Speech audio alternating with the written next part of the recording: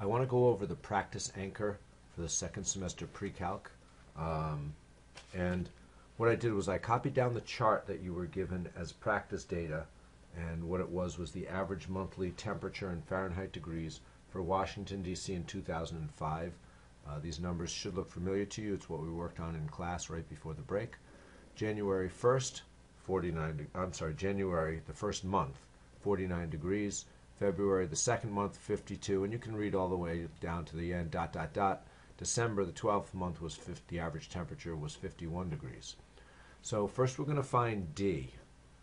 We're going to use the general equation. If you look a little lower, I wrote the general equation. This shouldn't be a surprise.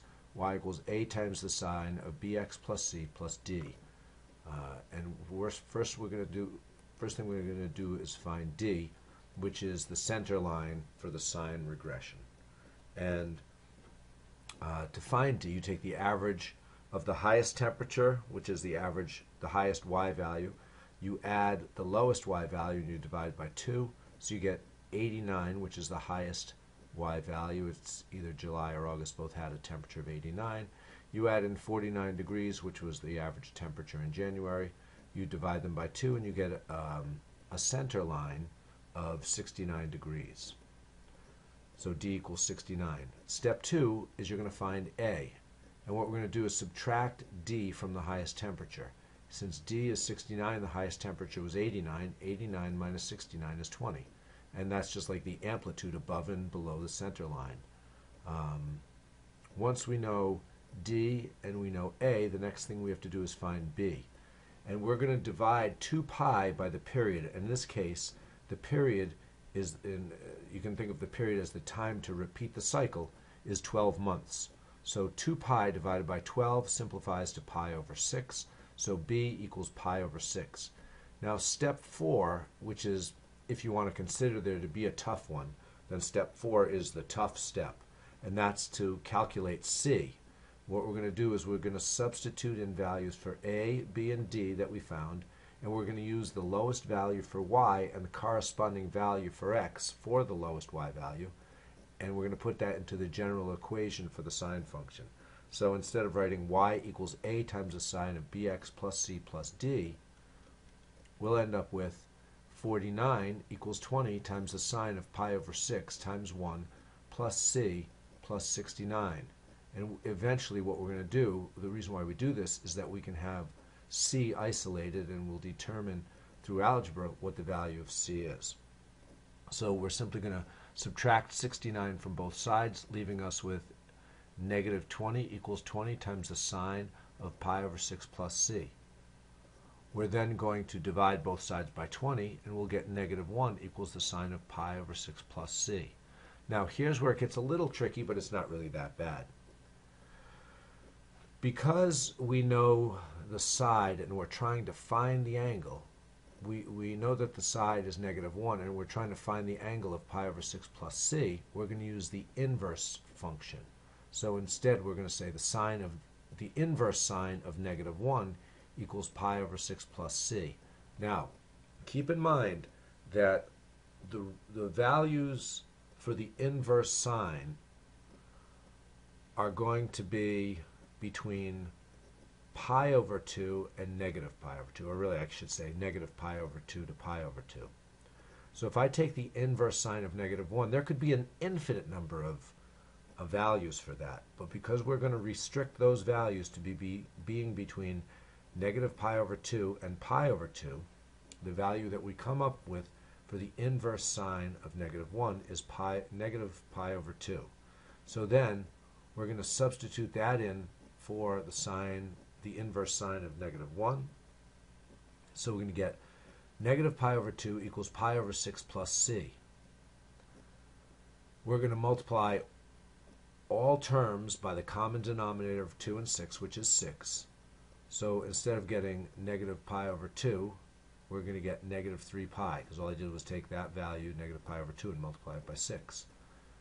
Instead of getting pi over 6, we're going to get pi, and instead of getting C, we're going to get 6C. So I'll rewrite the equation negative pi over 2 equals pi over 6 plus C as negative 3 pi equals pi plus 6C. we're going to subtract pi from both sides, and we'll get negative 4 pi equals 6c. I'll divide both sides by 6, and I'll get negative 4 pi over 6 equals c. I'll simplify that, and I'll get the value of c that we're going to use, which is c equals negative 2 pi over 3. So when I substitute a, b, c, and d into the general equation, it becomes y equals 20 times the sine of pi over 6x minus 2 pi over 3 plus 69. Next, I'm going to show you on the calculator how to do the exact same thing. All right, now I want to show you how to use a calculator to find the sine regression. And I used the same data. So what I did, and this should be familiar to all of you, I clicked on Stat, and I'm going to choose Edit. I can either hit 1 or I can hit Enter. So I'll hit Enter.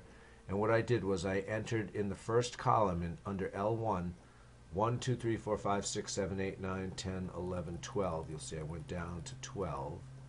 I arrowed over and I entered the corresponding data for the y coordinate, which is the temperature for each corresponding month. And so then what I did was I went to Stat. I scrolled down to, I'm sorry, I had to move over to Calc. So I had to move over to Calc, and I scrolled down to sine regression, and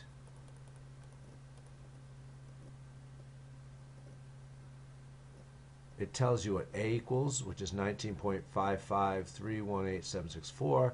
Tells you what B is, which is approximately 0.54. Tells you what C is, which is negative 2.298 approximately, or 2.297 approximately, and D is approximately 69.094. Now, there's a way in the calculator that I found out from a student, actually, from Steve Anderson, to enter the data, to copy it directly into the computer, into the equation, so that you don't have to copy it by hand and then type it all over again as an equation.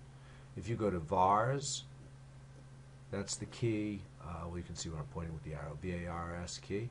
And then you enter 5 for statistics, and you scroll over to EQ, which stands for equation, and you hit enter. It'll do a regression equation, and oh, sorry, let me hit that. And then if you do y equals, it has all the information entered in. You set your window by doing zoom 0, and it'll show you a graph of the sine regression that fits within the window of the calculator. And you'll see that I have the scatter plot already plotted. The way that you do that is you go to second, and then you hit the y equals key, which is stat plot. You make sure that where it says stat plot 1, you hit enter, and you make sure that generally it defaults to off, but what you're going to do is move it over to the left so that your cursor is blinking over the word on, and then you hit enter, and then you graph it, and those points will show up. And that's what you do. And to write out that equation, you simply go to Stat, Calculator, and you can scroll down to sine regression, hit enter again, and it'll tell you what A is, what B is, what C is, and what D is. And you can round those to the nearest hundredth. So instead of writing the equation y equals A times the sine of bx plus C plus D, you simply substitute in A, B, C, and D rounded to the nearest hundredth, and that's the equation that you'll write down. We can go over this more in class, but I just wanted to give you a heads up as to how to do both the sine regression without the calculator and the sine regression with the calculator.